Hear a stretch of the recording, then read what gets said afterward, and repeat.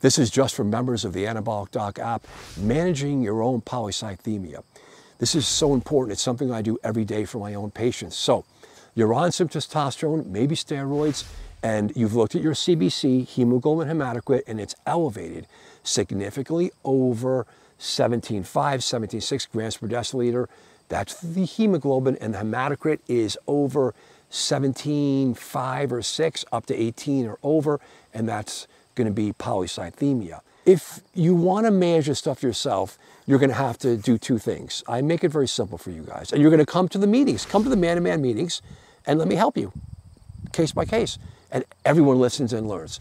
So you want to get your CBC, and you can get them right here in North America. You can get the labs that I use to follow men with the CBC and iron studies. I want you guys to understand this. I'm here to provide you information so you can manage yourself with your own healthcare providers. Thank you. I'll see you on the show.